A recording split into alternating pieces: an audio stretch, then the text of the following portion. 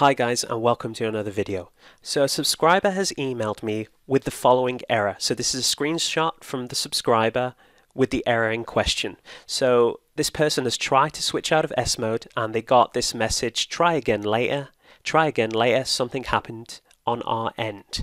Now the solution that I have come to the conclusion is that you need to update the Microsoft Store and your computer. So let's minimize out of this and let's take you through. So the first thing you'll need to do is you'll need to go to the bottom left here and go to the text box and you want to search for Microsoft Store. You'll then want to click Microsoft Store.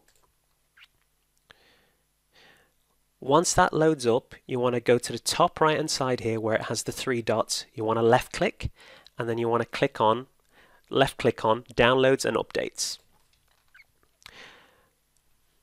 Once that loads for you, on the left hand side you should be greeted with Get Updates, and you might be greeted with another button here that says Install Updates. You want to click Get Updates first, and if the other button still remains you want to click that too. So I'm just going to click Get Updates here. Now I probably won't have any updates to install as I like to keep my computer fairly updated. And there we go, you're good to go. All your trusted apps and games from the Microsoft Store have the latest updates. So I won't need to do any updates. You may need to as you have a brand new computer. So I'm going to click out of this, I'm going to X out.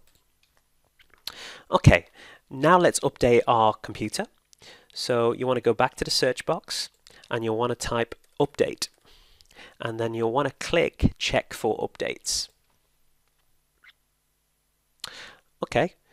Once you're here, you'll have a nice button here that will say update now, download updates, or install updates, something of that sort, and you'll want to click that. Now I have already updated my computer today, however I haven't restarted, hence the prompt to restart now.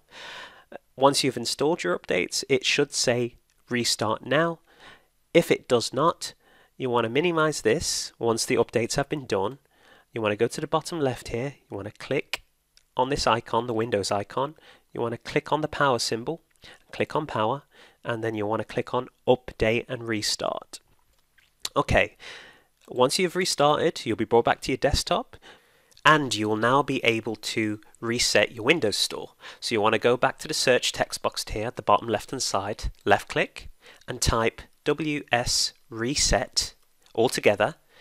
And then you want to hover over wsreset here and you want to right click and run as administrator. Let this run. It may take a few seconds, it may take a couple of minutes. Just give it some time.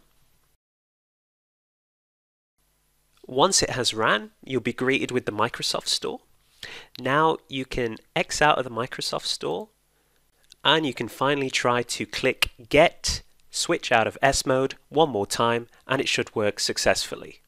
Alright guys, thank you very much for watching. If you have any questions, remember to leave a comment in the comment section below, give the video a like if it helped, and subscribe for more content like this. See you on the next one.